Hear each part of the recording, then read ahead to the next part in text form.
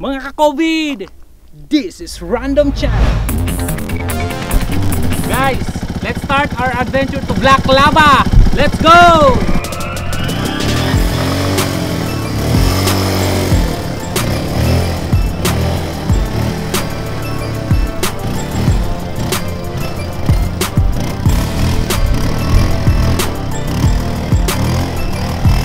Welcome back sa aming channel. Doon sa mga buguhan sa aming channel, don't forget to hit subscribe, like our videos, at i-click nyo na rin ang notification bell para palagi kayong updated sa mga susunod naming video.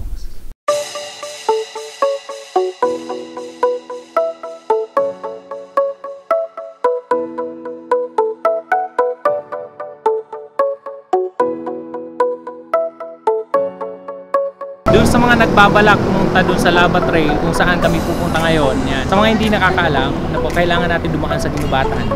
Gusto na lang natin itong highway na to papunta doon sa Lava Trail.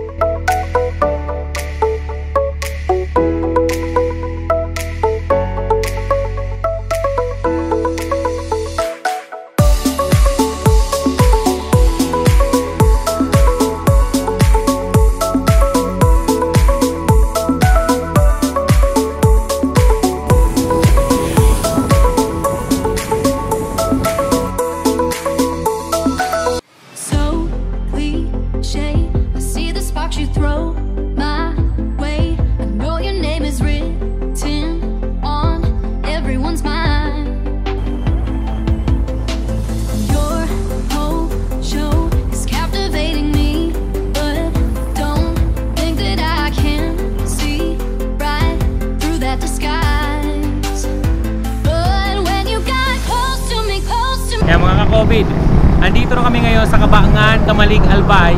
Isa sa landmark na dapat yung tandaan kung pupunta kayo doon sa Lava Trail. Albay Farmers Bounty Village.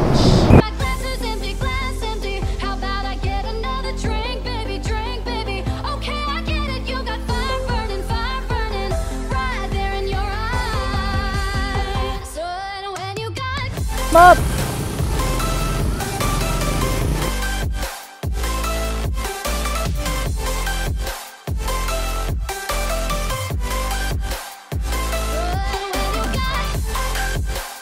From Barangay Salvacion, diretso tayo to Barangay 54 Mabinit, Legazpi City.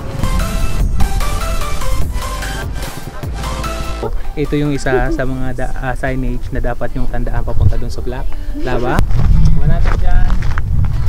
Aakyat naman tayo sa hill na yon. Tingnan nyo. Ayan, makikita nyo.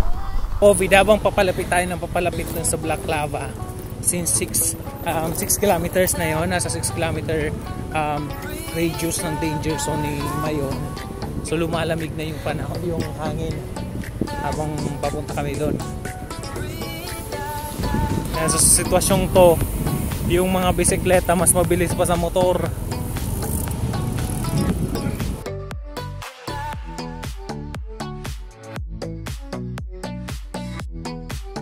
Tayo, meron po yung lava cake.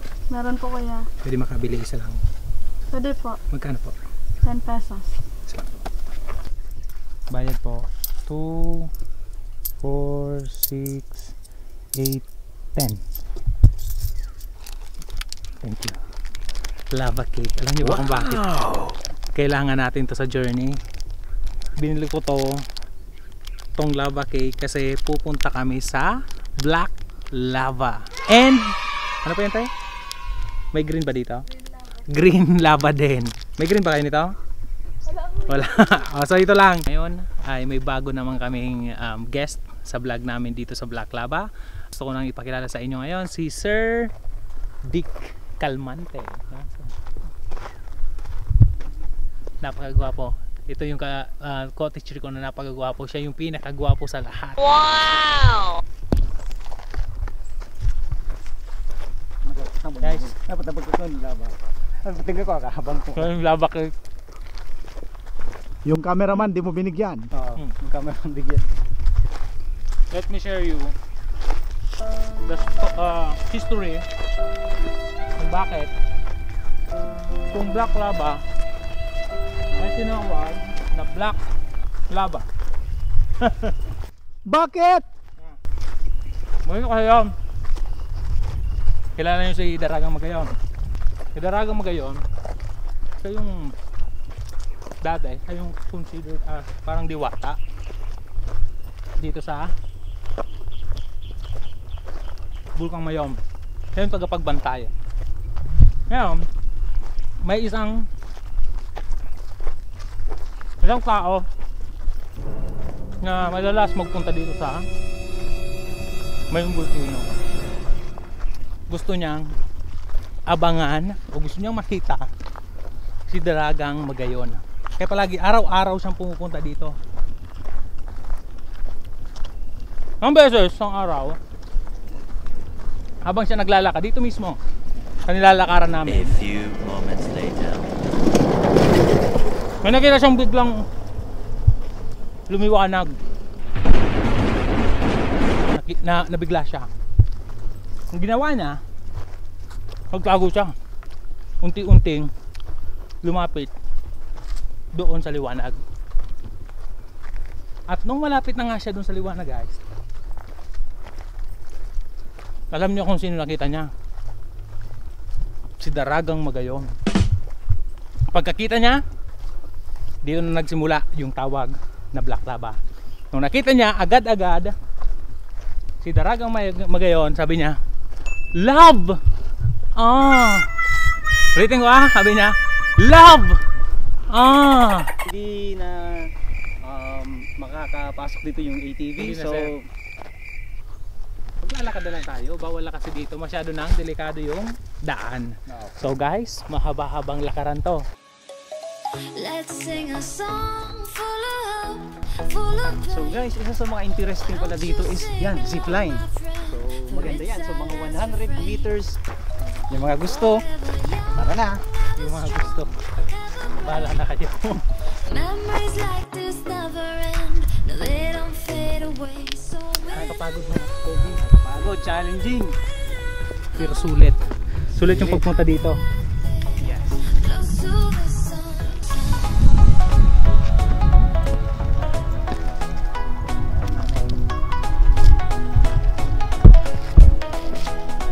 Close to the sun.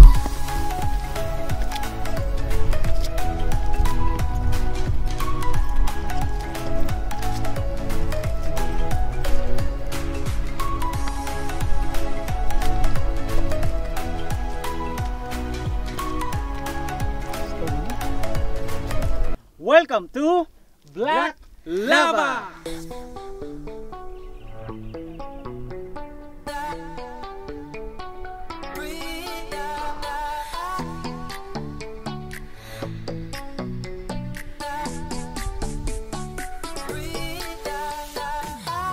Itong mga bato na to ay galing sa Mayon Volcano.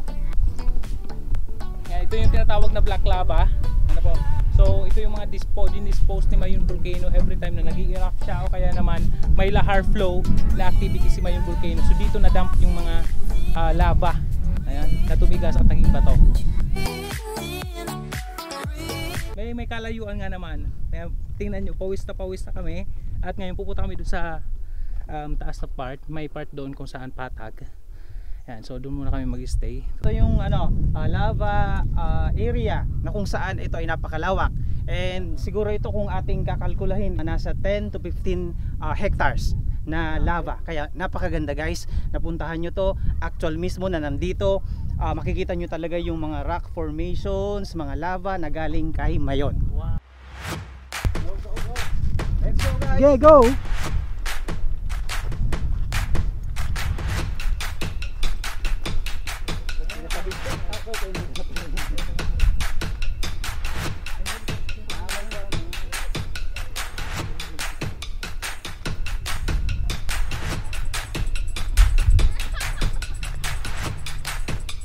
Papunta na kami sa flat surface ng Black Lava guys.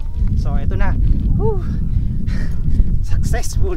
Kung rich kayo, ayan, pwede naman kayo gumamit ng helicopter kasi meron ditong land area para sa landing ng helicopter. Ayan. Kaso, hindi naman kayo rich. Ako lang kasi Richard.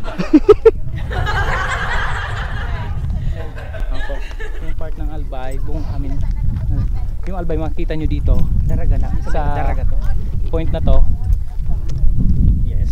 This is makita nyo yung buong Legazpi, Daraga, Daraga and Kamalig. Kamalig. Yan. Titingnan natin ngayon yung iba pang part nito. Napakainit dito ngayon mga ka-COVID. So kapag nagpunta kayo dito, make sure na meron kayong dalang payong, jacket, and ang pinaka-importante ay tubig. Yan. Kasi yung tindahan mga ka-COVID nasa baba pa. Yan, try natin umakyat dito sa dulo mga ka-COVID. Yan, so sa dulo nito mga ka-COVID, doon may mas malalaki pang bato na galing sa Mayon Volcano. Doon sa dulo, kung makita nyo, ay yung sinasabing green lava. Yan, green lava kasi yung mga bato niya is covered na ng algae or mga grass, kaya tinatawag siyang green lava. Okay, so actually hindi lang yung black lava na sinasabi nila ay hindi lang sa part na to, meron din doon sa dulo mismo sa paanan ng bundok.